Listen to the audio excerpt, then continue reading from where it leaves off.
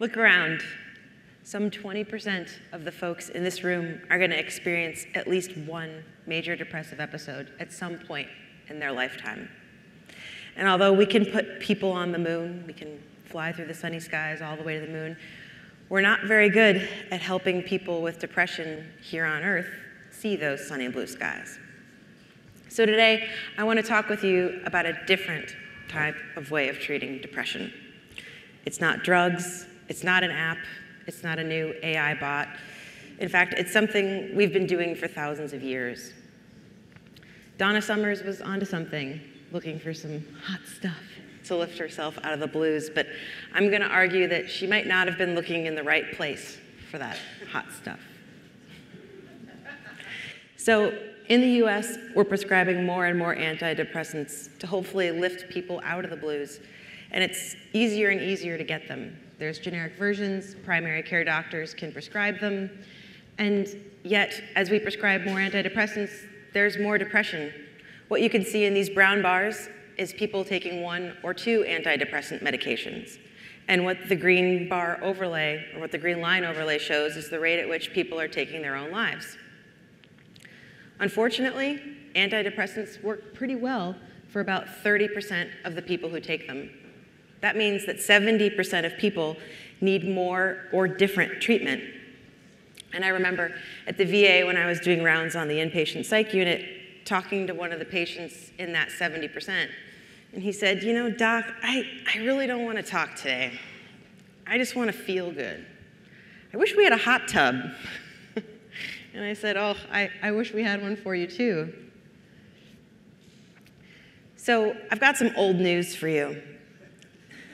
People have been using heat for physical, spiritual, and mental well-being and health for thousands of years.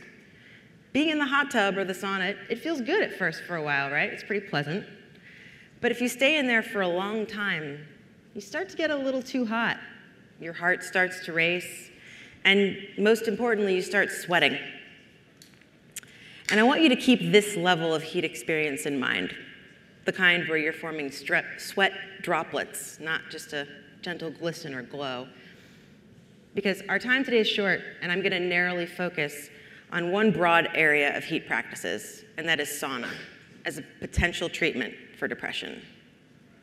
But first, I have some more old news for you.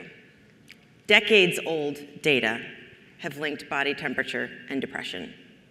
And some of these data have shown that people with depression have higher core body temperatures and lower circadian temperature amplitudes. And a few really intriguing studies have shown that when people with depression get effective treatment, whether it's effective psychotherapy, effective electroshock therapy, or effective antidepressant medications, their body temperature decreases and their circadian temperature amplitude increases. So I want to pose to you that it's entirely possible that for at least some people with depression, the temperature of their body might be a key part of the story. And I think we can actually see some of the clues to this story in ways that we're already treating depression. So 2 ways that we treat depression now, of the many, are exercise and antidepressants. When you exercise, you get hot, your body heats up, your heart rate goes up, and you start sweating. It's a thermoregulatory workout and a cardiovascular workout, and we know that running does work for depression. The problem is people don't like to do it, and we know that people are way more adherent to taking an antidepressant medication than they are to going running. Even data from last year show this. But when it comes to these antidepressants, does anybody here know what the most common side effect is of antidepressants?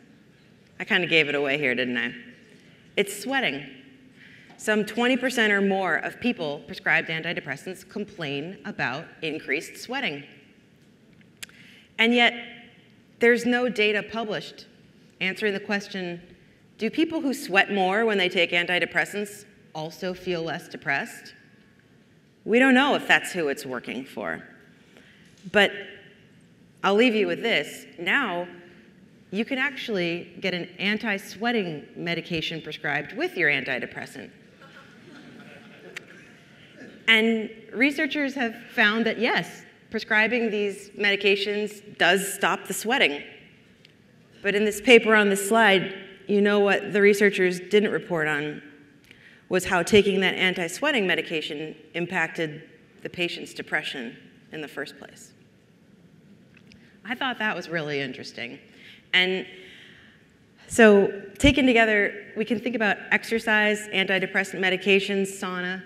They can all induce sweating, and that's a major way that our bodies thermoregulate. What if that's involved in how they work for the people for whom they work? And can we think about that when we're thinking about treating depression? I wish I had a picture on my boss's face from when I walked into his office one day and said, you know, I think I want to build a sauna laboratory in the hospital. He didn't flinch, the other day when I asked him about plumbing to build a cold plunge. I don't think I can surprise him anymore. But as much as I want to tell you all about how I got so interested in this research, this clock here is ticking. I'll say this. I really like the hot summer. I like getting into hot cars, sitting on those hot seats. And it's no accident that I ended up in Tucson, Arizona for graduate school. That's where I met Chuck Grazon, my longtime mentor and collaborator. And in 2016, he published one of his dream studies. Okay. In this dream study, he randomized 33 depressed patients to get one active heat treatment or one sham heat treatment to see if they could move the needle on depression. And the treatment took place in this device here. This is a German medical hyperthermia device. Okay. In the active heat treatment session, he heated people up to a core body temperature of 101.3 degrees Fahrenheit. That's kind of a mild fever, right? It's not comfortable, it's very intense. In the sham condition, they put people in the same device, but they just gently warmed them up. And it worked, because 72% of the people in the sham condition thought they got the real deal. So this is what we would call kind of a credible placebo, right? And these sessions were not short. They were an hour and a half or so. You were in there. It was intense. And the person's head sticks out of the machine the whole time. And what you don't see is that a nurse-like person sits at their head and wipes their face with cold cloths and gives them water to drink and tries to keep them comfortable during this, because it's pretty intense. And what you can see here in this graph is that one session of heat treatment reduced depression. The dark black, which should have a fuller line there, shows that the depression decreased immediately after treatment, and it actually stayed down for 6 weeks. What you don't see on this slide is that in another study with 12 people in it, they gave them one active heat treatment, and they measured their body temperature and their depression symptoms 5 days later. And the reduction in their depression symptoms correlated with the reduction in their body temperature. So that lines up with those intriguing studies that I was talking about earlier. So I was hooked, but I was taped up by the medical device red tape. I didn't have $50,000 to buy one of these, and I didn't want to wait for years for all of the various permissions I would need to get started doing research with it. So I spent a year searching for a different way to do this, and I found a commercially available device in the US with a fraction of the price tag. And it turns out there was a store over here in Berkeley that had one of these, so I called the store. And luckily, the owner of the store picked up, and I said, I really want to do this thing. I don't have any money, but I really would like it if I could use your sauna, maybe your floor model, let me borrow it. And he said, oh, no problem, I got you. Next day, he came to the hospital with a pickup truck and brought me a sauna. And I said, oh, okay, I guess we're doing this. He said, oh, good luck, let me know how it goes. So I took that luck, I needed it, and I developed a protocol using this new device. And I tested it in healthy people without depression. And what we saw, even in these healthy people without depression, was that they had less depression symptoms a week later. So that was enough pilot data for me to go and ask other funders to let me do this in people now with depression.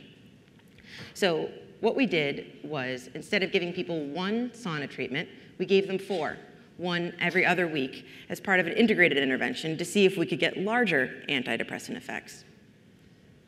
And What these dots show is that depression did decrease in this sample to the tune of about 16 Beck Depression Inventory points, which is a clinically meaningful and statistically significant effect. What you don't see on this slide is that of the 12 people who finished treatment, 11 of them no longer met criteria for depression by the end. So taken together, I think that the links between depression and temperature paint a pretty exciting picture. And before I close, I want to show you some data from a study I collected during COVID, where participants reported on their depression symptoms every month, and they reported on their body temperature every day, and they also wore an Oura ring every day, which takes 1 temperature value per minute. And we're analyzing these data still, but I want to show you the simplest graph to come from these data yet. You don't need to understand statistics or fancy math to see what's going on in this graph. People with the highest depression levels had the highest body temperature. Before this analysis, the largest analysis published looking at body temperature and depression had some hundreds of people in it. This graph has more than 21,000 people in it. So now I want to make a bit of a provocative statement. I think that thermal dysregulation may affect a substantial number of people with depression. And I can't help but wonder if modern air conditioning and modern heating have allowed us to edit thermal stress out of our lives in a way that's actually hurting us.